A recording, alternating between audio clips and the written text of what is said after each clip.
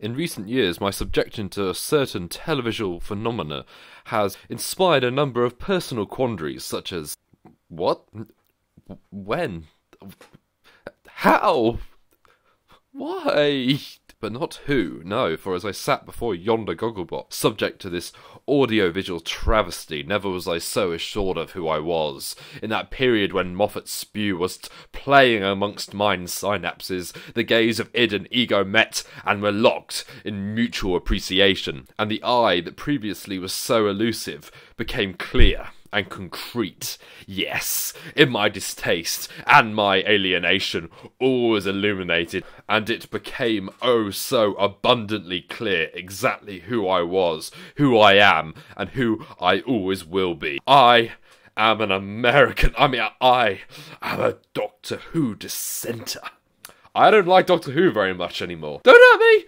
Whilst I would never say that I was a fan of Doctor Who per se, I used to be kind of fond of it, you know. I watched the Eccleston and the early Tennant periods with semi-regularity, and why not? It was good, inoffensive entertainment with the spark of imagination, but as the fervour surrounding the show has intensified, it has gradually become a very different beast, and a troubling one at that. Where once I could happily indulge from time to time, now though, gee fuckity whiz, I can't stand it. I really can't. I try to watch it. I try to watch it again and again, and every time I want to jump up on a podium and clamour, "People, this is sci-fi for idiots!" But I can't say that, because it's demonstrably untrue. This show is loved globally, and its fans include those whom I hold in the highest esteem. And mine eyes must deceive me, for I pick this show apart to the best of my rational analytical capacity, and every aspect of this spectacle just offends my rational sense. I swear that I'm not trying to make a conceited effort here to be contrarian. I just can't see it. I feel like there must be something wrong with me, like my senses and my rational capacity must be compromised or are otherwise transmogrified by the opening I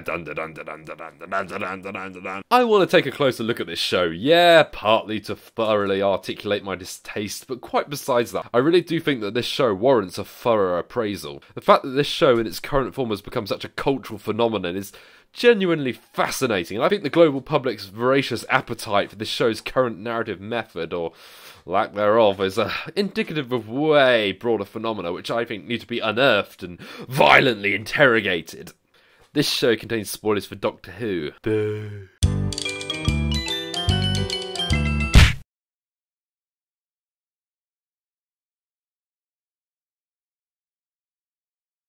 For those mercifully spared of the spectacle, the Day of the Doctor is framed around the confusingly uneponymous protagonist's attempt to undo arguably his most significant deed. Preceding his rebirth as Eccleston, the Doctor fucking blew up his home planet of Gallifrey to end the Time War on account of the ever-increasing collateral damage.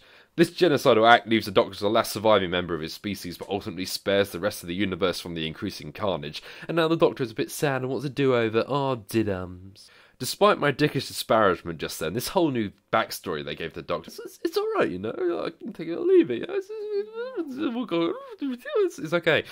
Yeah, having him so entangled in the fate of his people diminished the Doctor's outside appeal somewhat, but for the effect it entailed, there are worse trade-offs. The common perception of the Doctor is this mystical problem solver from another world, and whilst that characterisation is certainly present in more recent portrayals, what made him interesting was the simultaneous humanity he exhibited. See, preceding the hiatus, the Doctor was portrayed with distinct fallibility that contrasted with his status as an elevated being, including, but not limited to, physical weakness, lapses in judgment, prejudice, emotional instability, and perhaps most relevantly, distinct moral ambiguity. Now drop your weapons, or I'll kill him with this deadly jelly baby. In this he was reminiscent of the mythological figures of yore, who in spite of comparative supremacy were able to be empathised with thanks to their foibles, thus making them the viable subject of narrative. And that's why the introduction of the Time War backstory in post-hiatus Who worked, and it was congruent with what was already known of the Doctor's character as someone not above questionable or even wicked acts, provided that it upheld the utilitarian ideal of the greatest good for the greatest number. And it provided him with genuine baggage that humanised him, made him fallible, sympathetic to the point that we root for him no matter how many women he abducts. And even with the recent severe decline in quality, the albatross around his neck that is his guilt has served as a consistently veritable source of humanising characterisation. So if they're telling me they're going to fucking eviscerate this backstory, fucking literally retcon it from existence, they better come up with the goods, man, unless they sap the last bit of genuine appeal from the Doctor's character. And guess what they did? They fucking blew it! Dude, they've pre-retcon Gallifreyed it. The Day of the Doctor has no plot. It is unique in its contemptible nothingness. It managed to be both utterly garish in its over-exuberance and absolutely devoid of anything to chew on. Going to get a bit formalist here, so cover your ears. The way I see it, it is a prerequisite of any narrative in which one wishes to infuse dramatic tension, that certain parameters are established, that is, the internal logic of the world portrayed in the exact limits of what the characters inside it are capable of achieving. This is fairly simple in any conventional drama that takes place in a quasi-realistic world, as we encounter the feasible limits of such a world on a day-to-day basis. For science fiction and fantasy, it's a little more tricky, as such inherent parameters are no longer automatically applicable, and thus it falls to the writers to clarify the parameters.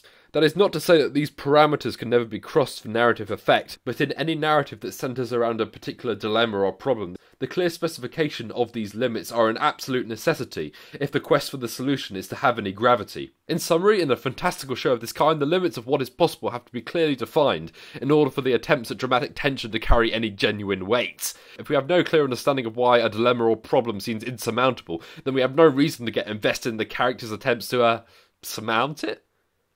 Hey, is that a word? Yeah. Alright.